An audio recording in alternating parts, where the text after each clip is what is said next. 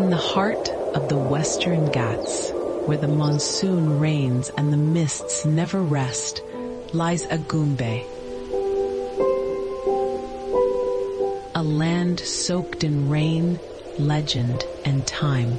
Here, culture breathes through the forest.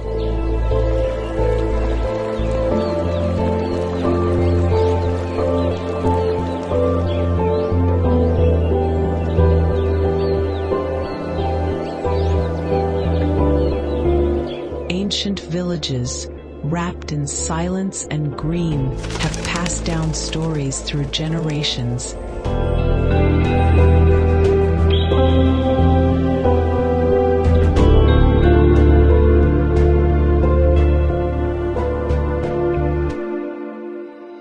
As you journey through winding roads draped in green, the rainforest surrounds you, vast, untamed, alive.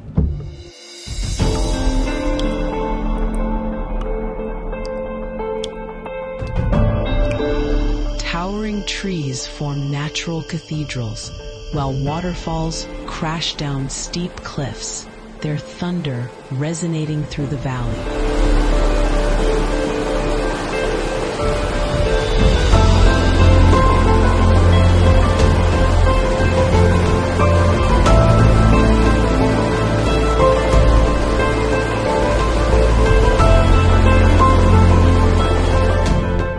Forest type supports unique ecosystems and biodiversity, reflecting India's ecological richness. Rainforests are one of them. Dense, evergreen forests characterized by high annual rainfall, typically exceeding 2,000 millimeters. Agumbe is a pristine rainforest ecosystem renowned for its biodiversity and ecological significance. Often referred to as the Cherrapunji of South India due to its high rainfall, Agumbe exemplifies the rich tapestry of India's forest types. Within this living jungle, creatures both rare and resplendent dwell. The green vine snake coils like emerald lightning among the branches.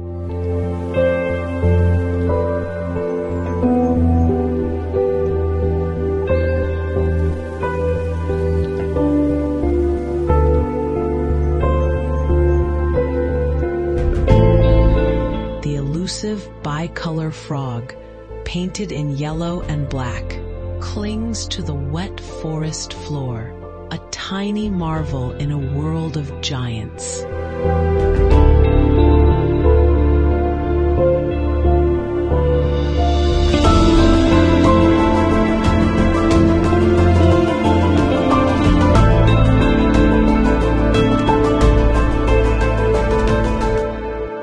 And above them all, the king cobra reigns, graceful, intelligent, feared, and revered.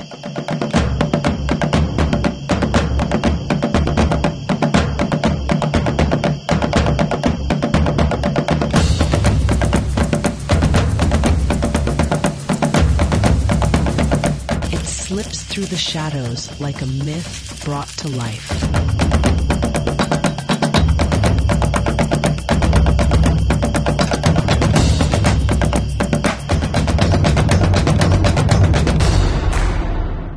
I'm in the beautiful Western Ghats, Central Western Ghats, Agumbe. Agumbe is known for king cobras, and of course Western Ghats, one of the hottest biodiversity in the world, and this is good in several ways.